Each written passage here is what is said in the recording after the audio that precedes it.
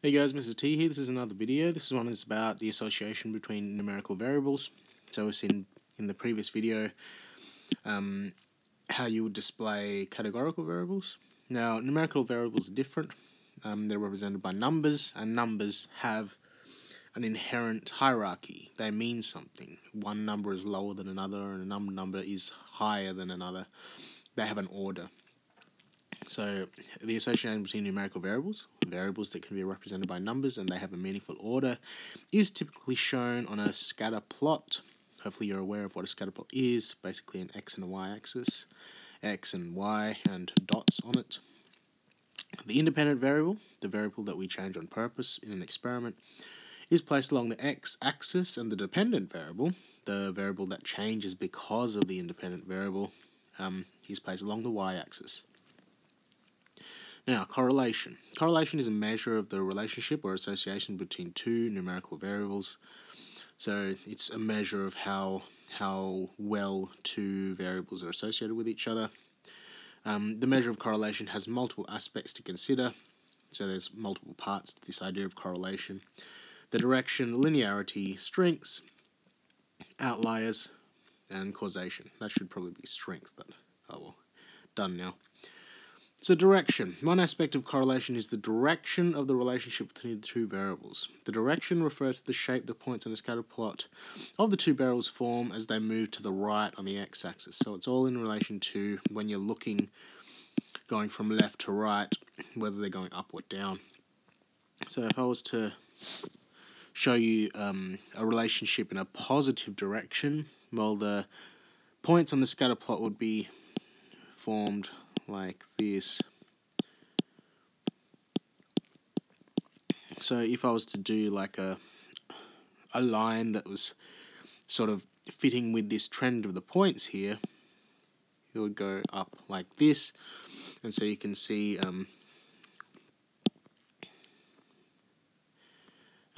as points move to right, points move up. And that's a positive direction for a correlation.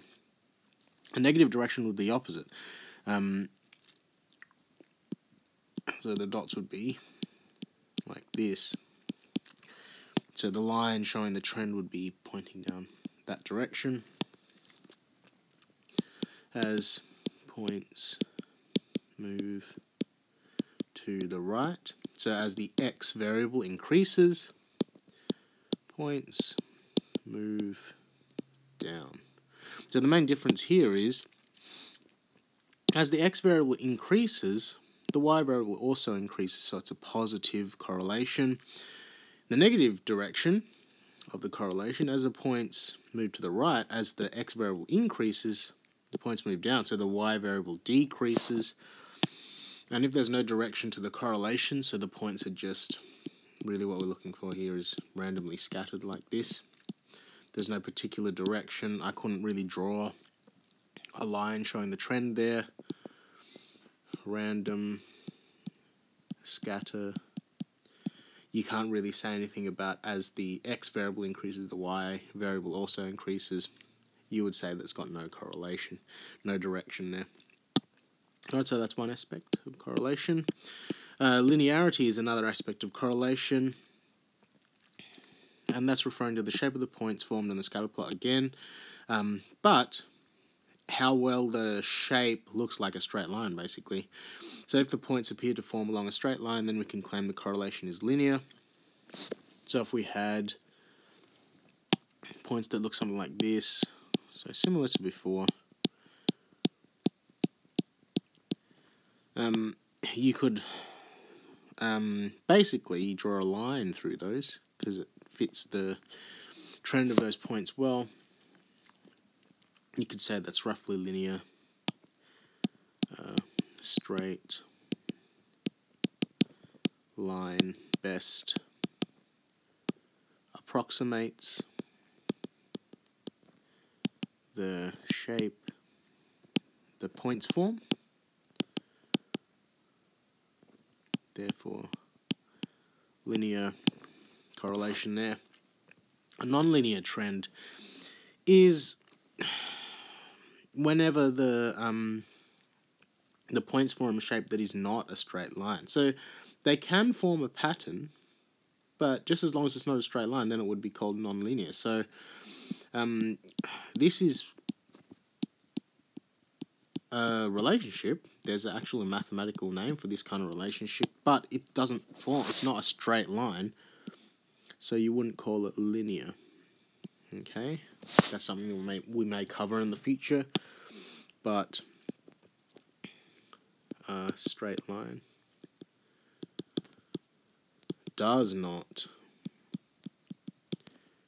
best approximate this relationship, this shape. So it's non-linear. There might be a different way to describe that relationship, but it's beyond this particular topic. So just keep that in mind. If it's not a straight line, that's non-linear. Strength is another aspect of correlation. Once a pattern in the shape of the points is identified, so we talked about linear or non-linear patterns, but this has nothing to do with when there's no pattern at all. That's just no correlation in the first place, so you don't need to go beyond that. They're just randomly associated, so there's no point in talking about strength or anything there. But if you have a clear pattern, like a line or a curve, one other aspect of correlation is the strength of the correlation. And that refers to how closely the points on the scatter plot lie to that shape. So what I was drawing previously was a red line sort of showing the general shape of the points, a curved red line here showing the general shape of the points. Strength refers to how closely the dots fit with that identified trend. So the strength of a correlation is often described as strong, moderate, or weak, and that is in reference to how closely the points follow that trend. So if I had a strong positive linear trend, well, the trend would be going up and to the right, because as the x variable increases, so does the y. And if I wanted to show, and it's a linear relationship because the line is a straight line, if I wanted to show a strong relationship, a strong correlation, then the points would lay very close to this trend identified. If it was a perfect correlation, the most strongest correlation possible, then those points would all lie exactly on the line. It's just strong, so they're just very close to it. If we had a negative linear correlation, well, we've already established that a negative correlation is when one of the variables increases, the other decreases. So in this case, the x variable is increasing, the y variable is decreasing.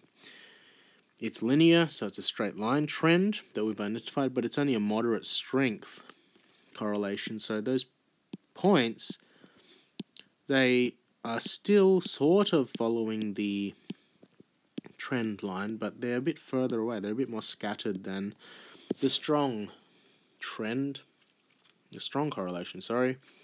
And lastly, a weak positive nonlinear. For example, let's draw a nonlinear trend here. So a curved line, we've identified that the points follow this curve. That's a positive relationship because as it goes across to the right, it increases. But it's a very weak trend, so maybe the points are very much scattered far away from the line. And so basically it's kind of a stretch for us to be saying that that trend even fits because the points are so scattered anyway. So really strength refers to the closeness of the points to a trend that you've identified in the points on the scatter plot. So just summing up this, trend as x increases, so does y. That's the positive linear trend. Trend fits a straight line. So that is also the positive linear trend. And why is it strong? Points very close to trend line. Here, what's the trend? As X increases, Y decreases.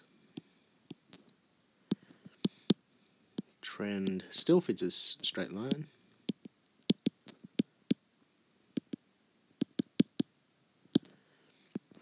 Points are moderately scattered about the trend line. So they're not like right on top of it or very close to it. They're a bit further away. Lastly, trend as X increases, Y increases, but trend fits a curve. And points are very scattered about the trend line, so it's a weak correlation. So hopefully that enlightens you with how you would refer to the strength of correlations. Almost done. Outliers are another part of correlations we need to consider. Outliers are points in the data that lay far away from the trend established by the main body. It's not necessarily just points that lie far away from other points. It's points that lay far away from from the trend that most of the points establish. So if we looked at this here, we have this trend line in red. It's a negative linear trend. This is the main body of the data here. And the main body of the data establishes this negative linear trend. We have this point isolated, but it's isolated, but it is on trend. Therefore, not an outlier. So even though it's far away, it fits with the trend established by the main body of the data, so it's legit. Whereas these two here, I'll write that over here, isolated points,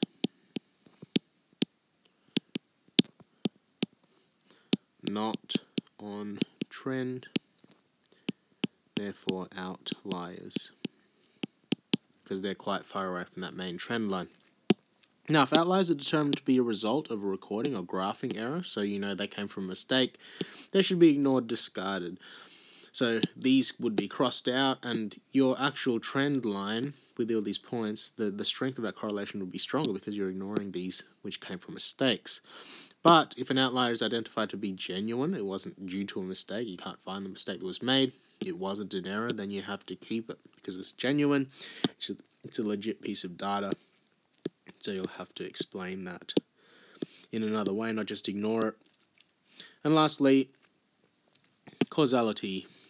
It's really important to note that even if you have strong correlation between two variables, that doesn't necessarily mean that changes in one variable definitively cause changes in the other. You have to understand the difference between correlation. It's an association between two variables. It could just be a coincidence. It could be more than that. But that's different from correlation to causation, which is where one variable definitively causes changes in the other variable. When you find a strong correlation, you need to do further research to actually determine whether there's a causal relationship between those variables and conclude that one variable causes changes in the other.